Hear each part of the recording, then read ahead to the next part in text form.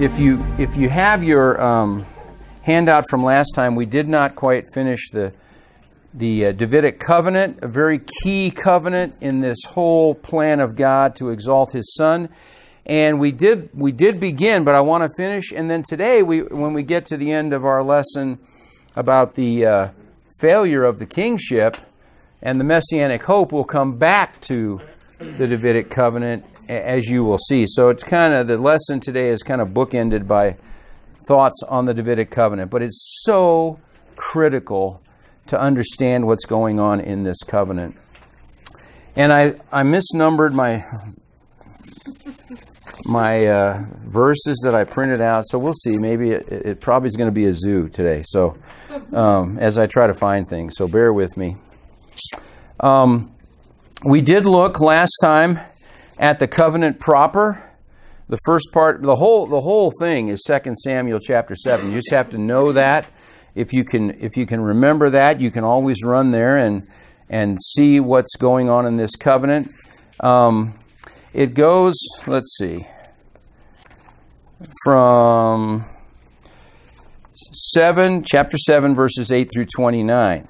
And we did look and we asked questions last time about what kinds of things David was promised by God. We noticed the fact that the whole first part of the chapter, verses 8 through 17, are full of the phrase, I will, I will, I will. God is making a promise to David, and it's certain, and it's unconditional, and He's saying, I'm going to make it happen.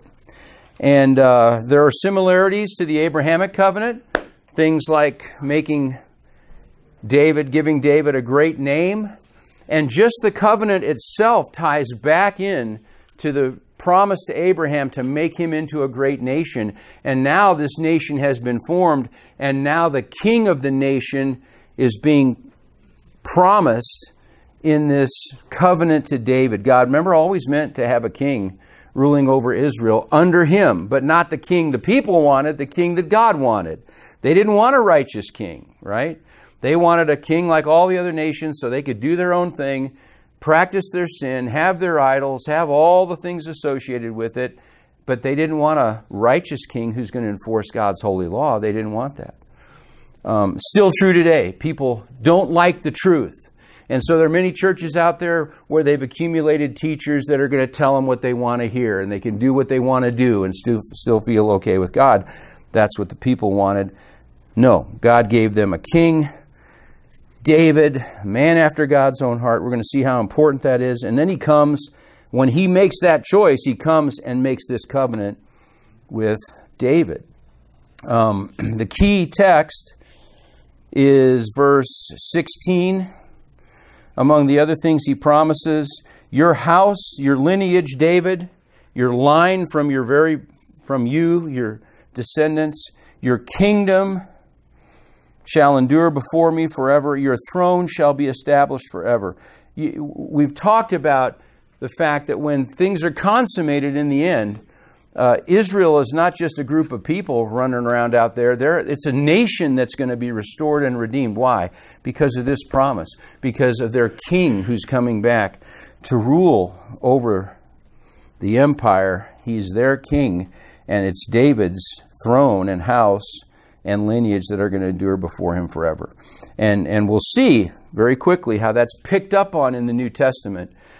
God's word stands forever. It can't be compromised. It can't be changed. These promises are certain and sure, just like the ones we have are anchored in these promises and flow out of them. Boy, we just have to depend upon God when things get really dark and believe His word. So that's kind of the summary. And it's not like the one He made with Saul, right? Because of verse 15, He says, my loving kindness. What's loving kindness? God's faithfulness. God's faithful, loyal, covenant-keeping love. Isn't that a great term? What would we be without that?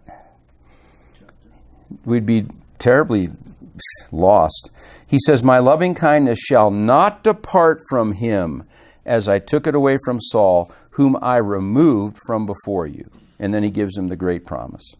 And Nathan gives it to him. So, I wanted you to note, I think this is where we stopped last time. There's a bullet point under number 3. Note the father-son relationship between God and the king, and compare this to the statement we have in Psalm 2:7. Up there in the text, he says, I will, verse 14, to his line, to the Davidic line of kings, I will be a father to him, and he will be a son to me. And then he talks about, if any of them commit iniquity, I'm going to deal with them. And we're going to see that in the history of the kingship. But the bottom line is, this father-son relationship is very significant to God.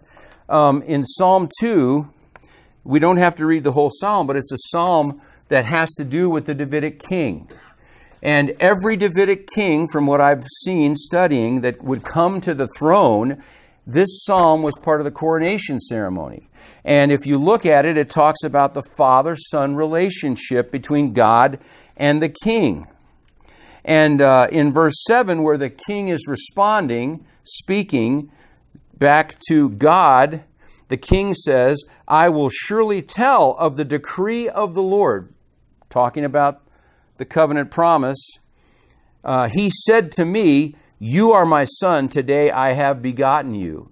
And we know, and we're going to see how this is significant for what's coming in Christ.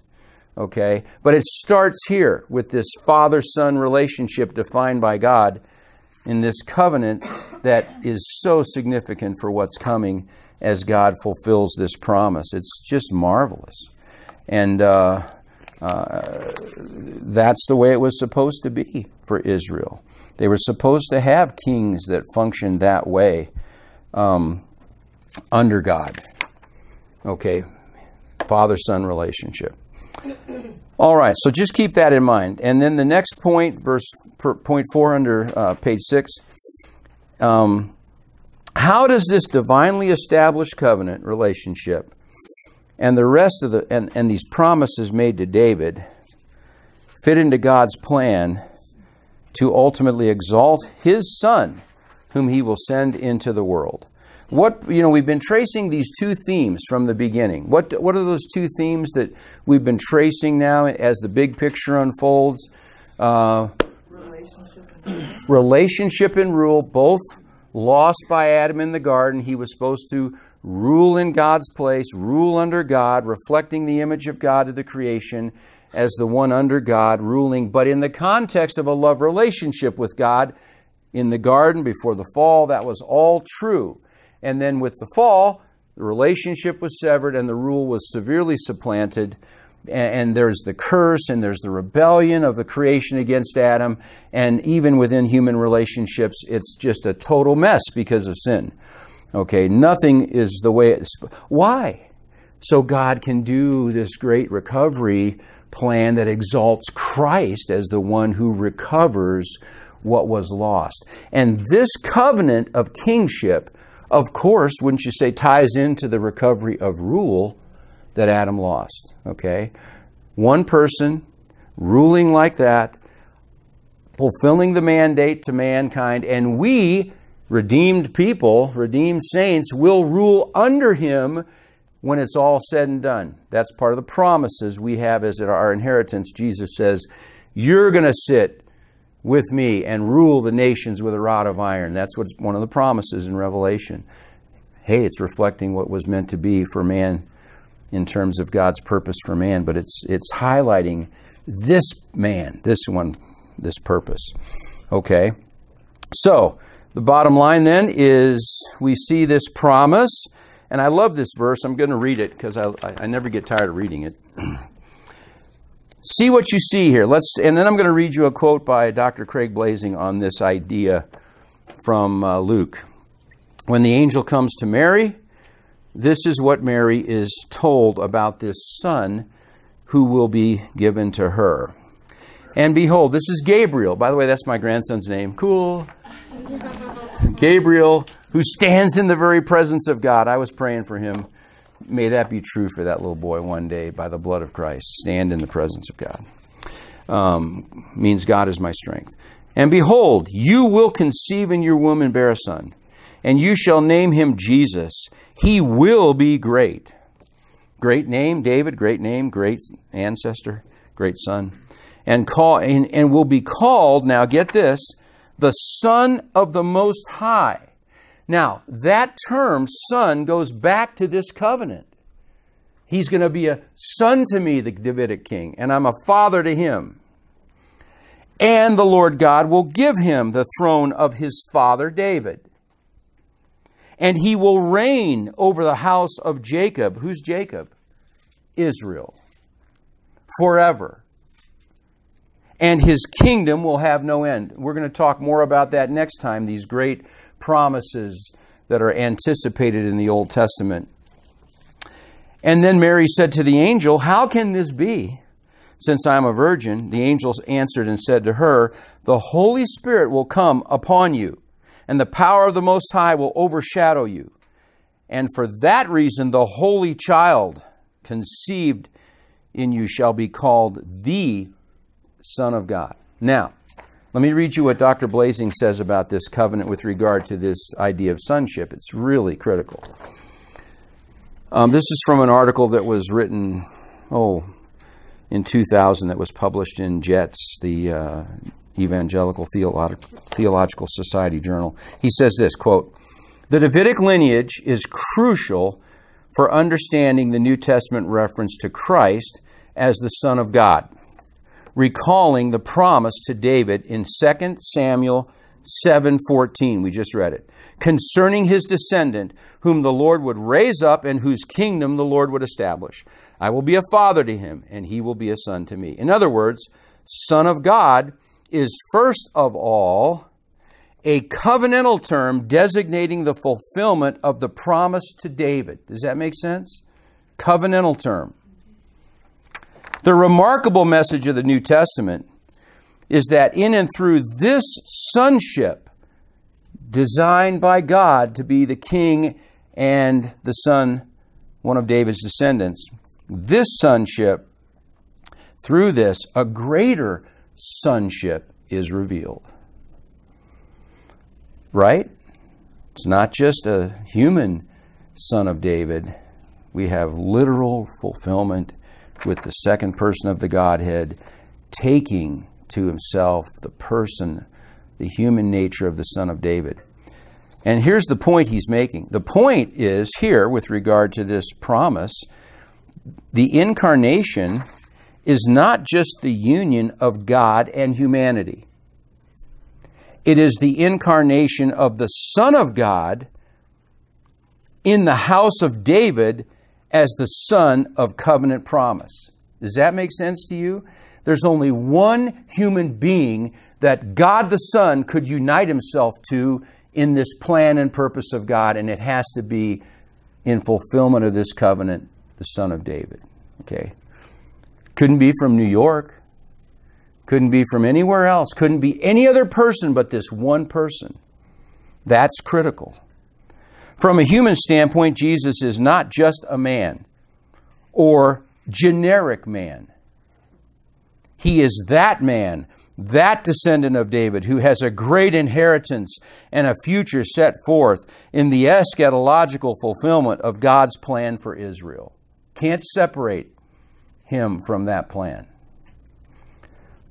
But as God the Son incarnate, those promises are ever more sure, because it's God the Son who is now united with the Son of David, and they also receive a cosmic addition, because of who this person is, to the inheritance beyond but not instead of the initial scope of the promise. This is cosmic when he comes to rule, okay? This person. Paul states in Colossians 1:16 that all things were not only created in him, but for him. For him, the Son of God, God the Son incarnate as the covenant Son, the Son of David. If God the Father has given all things to his covenant Son, the Son of David, precisely because he is none other than God the Son, how could Israel's future be any more secure? Does that make sense? Because of who he is. And so I wanted to read that to you. You can't, when you start talking about the nature of Christ, yes, full humanity and full deity, but most of the great theologies written over the centuries do not deal with his Jewishness. He's just man. Generic man, no. He is one man to fulfill this promise. Are you with me? That's really important. That's what God's doing, to fulfill his word to us. Now, oh boy, we can keep going here. Let's see how this idea of the attachment of the Son of David, who is united to God the Son, has an impact for Israel.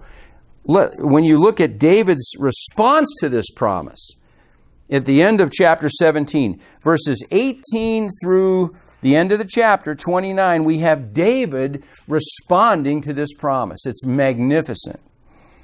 Then David the king went in and sat before the Lord, and he said, "Who am I, O Lord God, and what is my house that you have brought me thus far?" Okay. And yet this was insignificant in your eyes, O Lord, for you have spoken also of the house of your servant concerning the distant future. David understands the implications of this for the future. For the sake of your word, verse 21, and according to your own heart, you have done all this greatness to let your servant know. By the way, just like the I wills in the preceding section, David uses that term, your servant, just over 10 times. I'm your servant, I'm your servant. For this reason you are great, O Lord God, for there is none like you, and there is no God besides you, according to all that we have heard with our ears. And what one nation on the earth is like your people Israel, whom God went to redeem for himself as a people, to make a name for himself. You remember Exodus? What's it all about? I'm going to set my name on display throughout the whole world when I crush the gods of Egypt and deliver you as my people. I'm your king and your God, but I'm going to show the world who I am. And to do a great thing for you, and awesome things for your land, before your people, whom you have redeemed for yourself from Egypt, from nations and their gods. You get it. For you have established for yourself your people, Israel, as your own people. How long? Forever. Wow. And you, O Lord, have become their God. That doesn't mean other nations aren't included, because the Abrahamic covenant said that. It's through this nation and their king that all the nations are going to be blessed. Praise God for that. Now, therefore, O Lord God, the word that you have spoken concerning your servant and his house, confirm it forever, and do as you have spoken. Here's why. That your name may be magnified forever by saying, the Lord of hosts is God over Israel, and may the house of your servant David be established before you. For you, O Lord of hosts, the God of Israel, have made a revelation to your servant, saying, I will build you a house. Therefore your servant has found courage to pray this prayer to you. I like that. You can pray God's promises back to him that deal with you and your life and your hope. You can pray them to God, like David does. Now, O Lord God, you are God, and your words are true. You have promised this good thing to your servant. Now, therefore, may it please you to bless the house of your servant, that it may continue forever before you. For you, O Lord God, have spoken, and with you blessing, and with your blessing, may the house of your servant be blessed forever. Isn't that great? See, this is about a nation and a king and a race and a people that affects everybody else, everything else. Okay. I had some questions there for you. We know that this ties into the rule. We just talked about it. The kingdom rule forever under Messiah. We'll talk more about that. But I hope you can see the connection. Can you see the connection between this covenant and the nation of Israel? That's why there's still a nation today over there. They're apostate, but they're a nation. Why? Because of this promise. because of what's coming. Okay? I think that's cool. We should rejoice in that. When you see them over there fighting for their lives under God's hand, you should go, man, the Word of God can never fail. For them, for me, nobody. Okay, Chris did this. Ha! Okay, we're done with that. Let's go to the next lesson. Okay, let's go to the next lesson. Now, here we go. Blast through this one. Where's my little verses for this one? Okay. Well, they're right here. I hope I can figure that out. Hang on, I got to grab my little Keeney Exie. We're going to continue. Well, we did finish the Davidic covenant discussion. And now we want to review what happens to the kingship and the nation after the institution of this significant covenant. Okay? It's really neat. We'll keep. Following the reigns of David and Solomon, the kingship in Israel failed to reflect the ideal of Deuteronomy 17. Remember the text in Deuteronomy 17 where the king was supposed to be humble, represent God, make a copy of the Word of God and keep it with him, study it, live it, humbly reflect it to the people? Well, in general, that just didn't happen. Why? Because the kings, but for a few exceptions, as we will see, did not have a heart for God. Did they?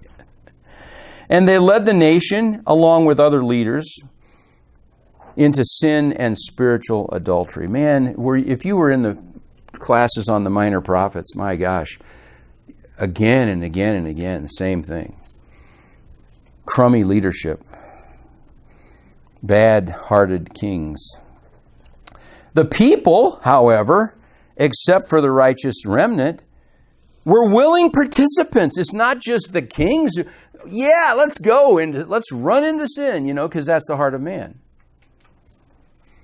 Because they delighted in the pagan worship of the nations around them and had no desire to reflect the holiness of their covenant God. So when their king was a wicked king and he takes them down that path, they're going, let's go. That's what I want to do. Let's establish all those places of temple prostitution and worship because it just gratifies my own fallen desires. So they love to have kings like that. And when the prophets came and started speaking about the holiness of God, what did they do? They hated them. They hated to hear it. Wow. It's setting the stage for a new covenant, isn't it? They need a new covenant. So, this moral failure of kingly leadership, which although to a much lesser extent even plagued the reigns of the righteous kings, including David and Solomon and the other righteous kings, had their faults. They weren't perfect. And eventually led to the end of the kingship when the nation was exiled from the land of promise because of God's faithfulness to the Mosaic covenant and jealousy over his great name. He would not let that continue to happen. Right? You're profaning my name. It's done. I promised to do this and I'm going to do it. But he just didn't hammer them immediately. He kept sending them prophets. Repent. Come back to the covenant. Do what you're supposed to do. But they never did. So when the Davidic kingship and the nation come to an end under King Nebuchadnezzar of Babylon, the future hope, as we'll see here, of the nation was anchored in the Davidic covenant. And God's ability to fulfill it, no matter how insurmountable the circumstances appeared to be, no matter how dark it got, the righteous clung to this promise and believed God could do it because he said he would do it. Okay? So let's look at some of this history of the kingship a little bit, and then we'll get to the end and see how the Davidic covenant is their hope.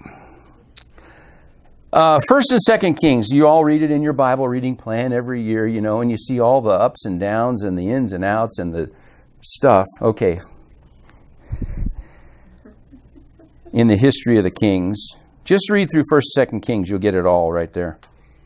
Following the reign of David. It picks up with the death of David and proceeds. It is a history with a few bright spots, right? As the kings of both the northern kingdom of Israel and the southern kingdom of Judah are evaluated based on their heart for God and obedience to His word, specifically the Mosaic covenant. And you know, history is not just history in God's hands. It's making a point. It makes a point. And as you read through 1st and 2nd Kings, you got to get the point of what's going on and how God interacts with these guys and what He says about them. Okay, so remember that initially this comparison between David and Saul? You know, the king the people wanted, king God wanted to establish. That comparison is throughout this history, that kind of comparison. And what happens, David becomes the standard of measure. Even in spite of his sin, he wasn't perfect, we'll read that. David's heart for God, walk with God, love for God was what God wanted from the kings. He becomes the standard. Okay? So let's begin. Let's look and see how, I want you to see how this is true. Because as you see this throughout the books of Kings, God's making a point. God's making a point to them. Solomon started out well, didn't he? A lot of people start out well. But even Solomon did not measure up to the example of his father David as his reign progressed.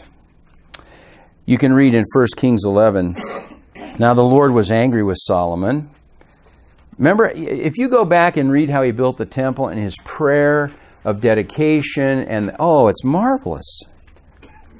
But now the Lord was angry with Solomon because his heart was turned away from the Lord, the God of Israel, who had appeared to him twice and had commanded him concerning this thing, that he should not go after other gods. And you remember what turned his heart away? His wives, all the wives. That was the symbol of great kingship if you had all these alliances and all these wives and concubines. And remember in Deuteronomy, it said to the king, do not multiply wives. But he did not observe what the Lord had commanded. So the Lord said to Solomon, because you have done this, and you have not kept my covenant and my statutes which I have commanded you, I will surely tear the kingdom from you and will give it to your servant. Now get this, though. Here, what's the focus as we go through Kings?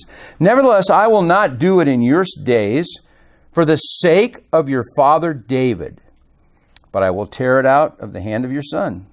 However, I will not tear away all the kingdom, but I will give one tribe to your son for the sake of my servant David and for the sake of Jerusalem, which I have chosen. You're going to see as things move forward that the Davidic covenant promise and the kingship are directly tied to the capital city of Jerusalem, where God has set His name. His name is involved in this with regard to Jerusalem. And we'll see the great promises of restoration for Jerusalem next time. Now, God said, I'm going to give this to your servant. Who's the servant? Jeroboam.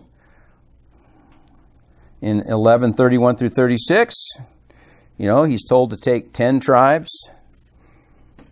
I'm going to tear the kingdom out of the hand of Solomon and give you 10 tribes. But he will have one tribe for the sake of my servant David and for the sake of Jerusalem, the city which I have chosen from all the tribes of Israel. It's his city. It's the city of the great king, Jerusalem. It still is the city of the great king. And he's coming back to that city, people. He's coming back. His throne is going to be set in Jerusalem. Notice, get the comparison here. Because they have forsaken me, worship the Ashtaroth. He tells all these foolish gods that they're worshiping. They have not walked in my ways, doing what is right in my sight, and observing my statutes and my ordinances. They're led down this path by Jeroboam, as his father David did. Okay? They have forsaken me. And he's comparing him to David. Nevertheless, I will not take the whole kingdom out of his hand, but I will make him ruler all the days of his life, for the sake of my servant David, whom I chose, who observed my commandments and my statutes. But I will take the kingdom from his son's hand. The son, they were led into idolatry. God's going to judge. And give it to you, Jeroboam, 10 tribes. But to his son I will give 1 tribe. He keeps repeating this, that my servant David may have a lamp always before me in Jerusalem, the city where I have chosen for myself to put my name. Are you getting it? The focus of God in this unfolding history of the kings is going to be on David. Can't you see these things, God's value of David's heart in this as he keeps bringing it up? And it's David's heart is what the rest of the kings, including Solomon, are compared to.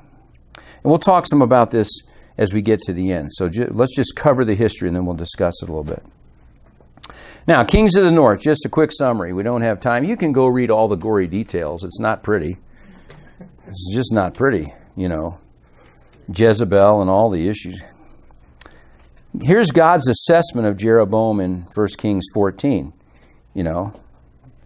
Go say to Jeroboam, thus says the Lord God of Israel, because I exalted you from among the people and made you leader over my people Israel, and tore the kingdom away from the house of David and gave it to you, yet you have not been like my servant David, who kept my commandments and who followed me with all his heart to do that which was right in my sight.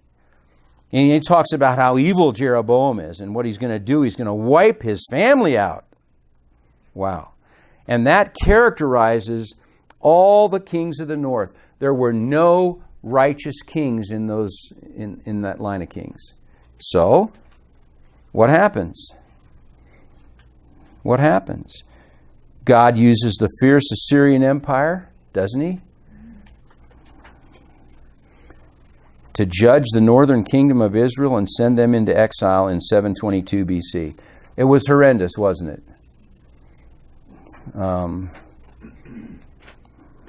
Brian, you shared some of the atrocities of the Assyrians. What a terrible judgment because of their sin. But that's the way it went. Okay, what about the kings of the south? We're up to page 3. The southern kingdom of Judah didn't fare much better, but at least God, by God's grace, they had some kings who favorably compared to David, the king after God's own heart. And he remains the touchstone of evaluation. And let's just look at a few examples. In the negative sense, Abijam, who came after Rehoboam, 1 Kings, it says this, 15, he walked in all the sins of his father, which he committed before him, and his heart was not wholly devoted to the Lord his God, like the heart of his father David. Okay. But for David's sake, the Lord his God gave him a lamp in Jerusalem. And God promised to this wicked king to raise up his son after him and to establish Jerusalem. Because David did what was right in the sight of the Lord and had not, this is important, had not turned aside from anything that he commanded him all the days of his life, except in the case of Uriah the Hittite. He's not sugarcoating it, but this is how God viewed David's heart. Wasn't perfect, but he's the guy. He's the guy. With respect to his son, Asa,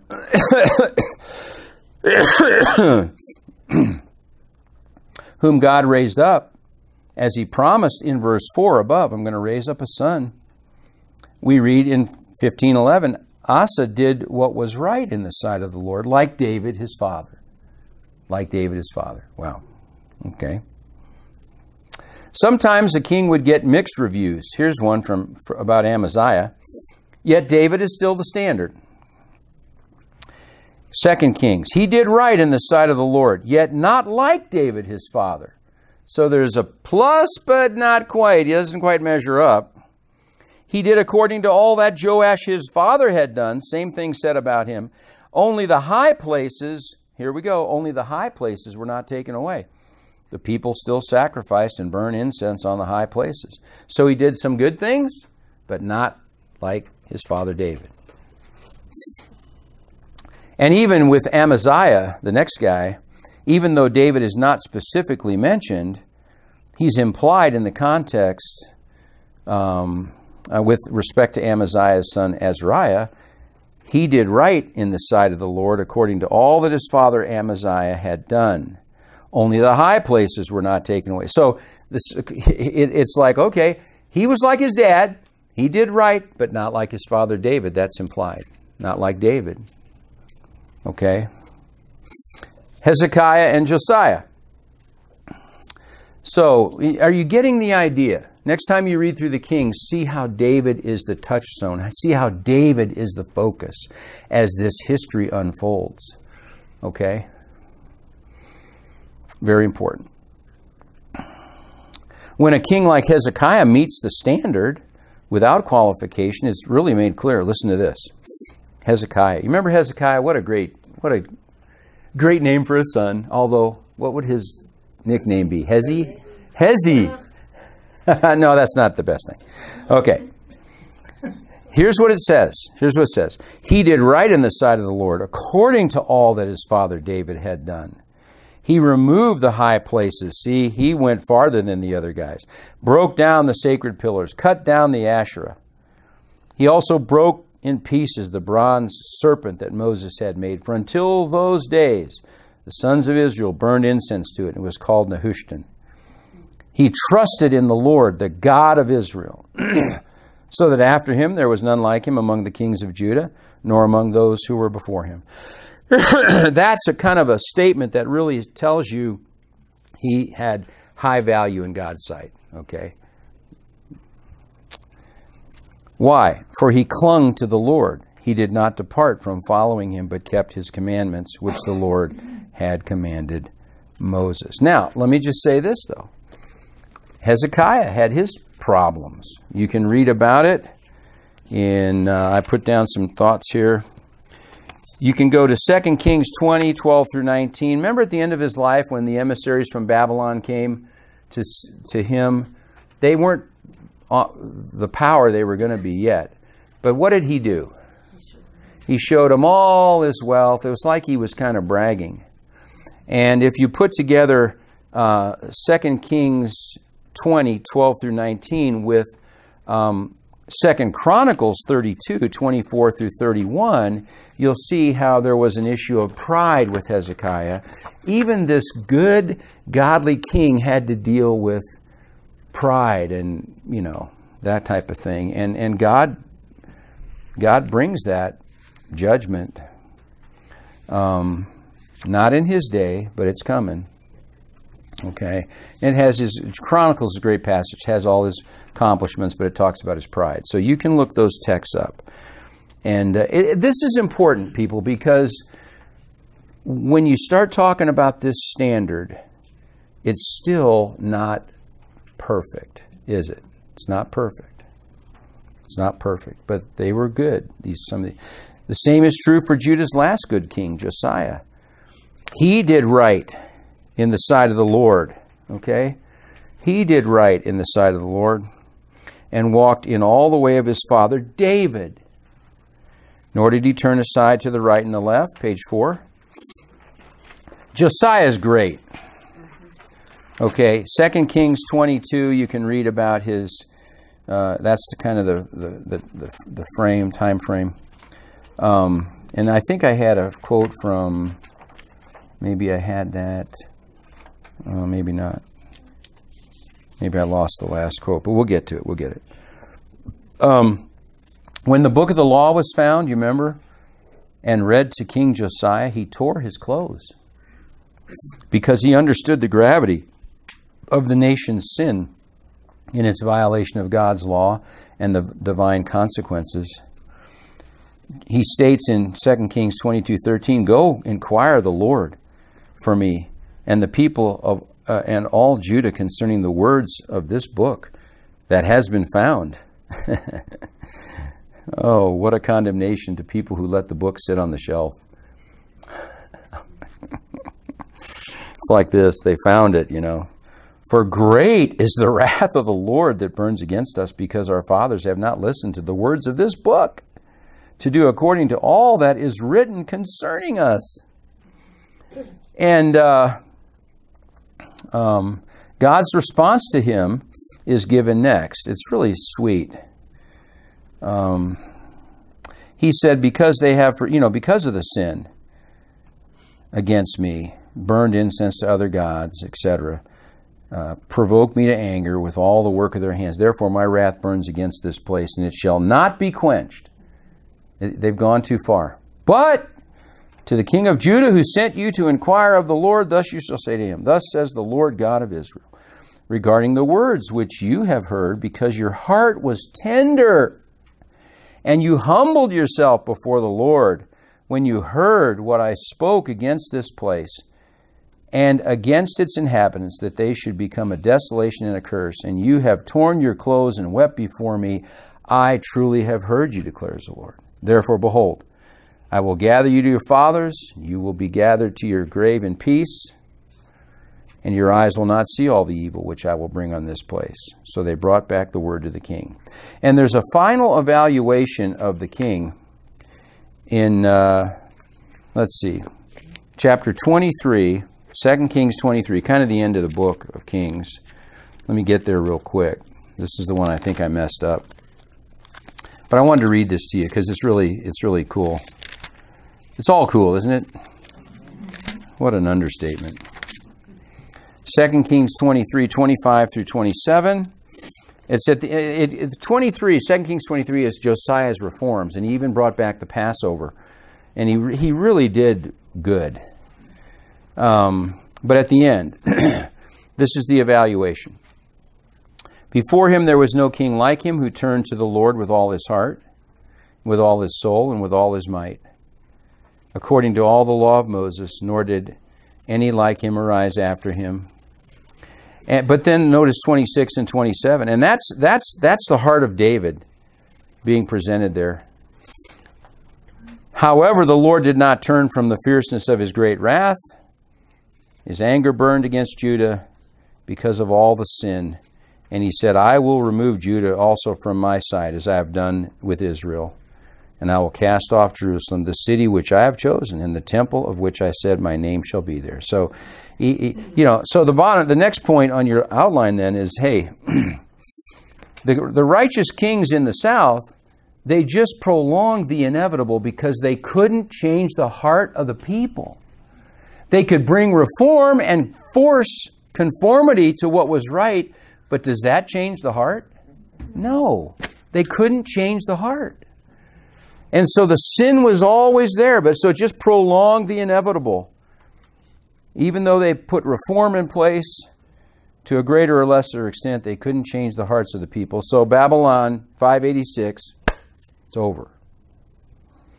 This brought the kingship to an end, but did not annul the unconditional Davidic covenant. God's promise to the shepherd boy who became the king by his sovereign choice would be fulfilled. And this is what's so cool. And we'll see this next time. The Davidic standard of character held high throughout the history of the kings pointed to and would be eclipsed by the coming greater messianic son of David, the king of the eschatological kingdom of God. Who's that? The Lord Jesus, man. Wow. So, I have general discussion. What kinds of lessons? We have a few minutes, and then, maybe we'll pick up Psalm 89 next time as we move into how this develops in terms of their eschatological hope. What are you laughing at? What kinds of lessons can we learn from the successes and failures of the kings of Israel? Let me just ask you this. Why the focus on David throughout the history of the kings? Why? Why does God do that? Why does he focus on David? so much, huh? The lineage. Huh? The lineage, because there was a covenant, the lineage. Well, The Lord Jesus Christ. okay, that's part of it. That's part of it. I mean, he is the one the promise is made to. Any other thoughts? Don? The Bible states that, I've read one time that David's the only man in the Bible, other than Christ, that God actually delighted in. And he's the only man that was ever spoken of. And how does God talk of him? He's a man what? After his own heart. After his own heart? Right. He right? He look at his Psalms. Look at the expression of his love for God and his high value of the Word of God. What else? Why also would it be important to focus on David? Is David the type of someone else? Remember type, antitype? You have a type that projects forward to the antitype. Well, he's the type of Christ. Yeah. When you start talking about this great plan of God and how he's going to exalt his Son, he begins with this covenant to the man who has the heart for God, as much as possible, still a fallen man who has sinned, but he has that kind of heart of God. He's the type of the one who's coming, who will be the ideal and express the ideal character God's looking for. Okay? So he's the one the covenant's given to, and he's the one who mostly, in general, that was justification. I heard that. I'm excited about that. Maybe it was sanctification. Okay. So, he's the type of the king to come, close as possible, maybe, to the ideal character. And then let me ask you this, then. If that's true, and I think that's true, God's keeping David in the forefront because of the covenant and the one who's going to come. Okay? Isn't that what God's all about? He's about this person that's coming. In God's plan, why the failure of the kingship? Why the failure? What is the failure of this kingship setting up? Show how inadequate a human Yes. Even the best of them had their problems. And when the whole kingship falls apart and God judges the nation, it's just setting the stage for what's coming, isn't it? You need a greater king than these guys. You need someone that's better than them. And we're going to see next time, we're going to talk about the eschatological hope that develops from, you can see it initially in Psalm 89, which we will cover very quickly next time. He wants by comparison to appreciate what you don't have. Yeah. It didn't work because of sin. But the promise, how can you have a lineage and a throne and a kingdom forever? You better have a king who has that kind of character that can't fall. Is that why God chose Saul, first of all? Well, the people chose Saul, and God let them have Saul. Well, there's like we talked about that last time. I mean, wasn't here last week. I'm sorry. Okay. Well, but you can point to passages where God tells Saul, go get this man. Yeah, and yeah. But anyway, I'm saying, okay. To tie to what you're saying, the contrast of having a king first who wasn't after yes. God's heart, Yes. to show the value yes. of the king after God's very heart, good. Still their human inadequacies. Yeah. And then ultimately. I think that's fair, Cindy, because there is that comparison with David and Saul, and it has to do with the heart. So this is. If we had David first, we might not understand. Yeah, that's important because God made Joel. It seemed that even that passage about Josiah, he was a good king. He tore his clothes when the book was found, implying he didn't have his own copy. Yeah, that's a good point. Yeah. Where is the truth? Very good. I think that's fair. And then, go ahead. Just a question about the lamp that was promised to... The lampstand? No. I'm sorry. I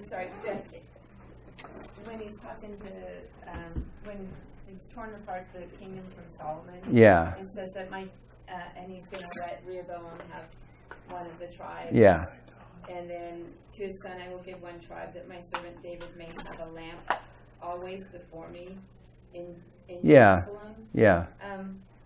What about during the exile? How do we consider? Yeah, I think that when you start talking about, God's making a point that this covenant with David, I'm going to honor, but there's a limit with regard to their sin. Okay, but the lamp in Jerusalem ultimately is the line continues, but the kingship does not, because Zerubbabel's in the line of David. Post-exile, okay, and we see how God keeps that line going, but not the throne, okay, because of their sin, which again is setting the stage for the one who can come and establish the throne in righteousness. And we'll talk about some of those texts next time. One final question, and then I'll let you go. Personally, what does God require of us? You and me. What does God require of us? Obedience. Sure.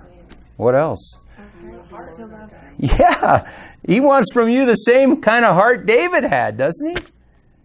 He wants that kind of heart from us. You love him with all your heart, soul, mind, and strength, and your neighbor as yourself. And David, even though he messed up, was God's stamp of approval on that kind of heart. And none of us are perfect, but in general, people today, because of the new covenant, have that kind of heart. And that's what God's looking for. Doesn't matter whether you're King David or me or you.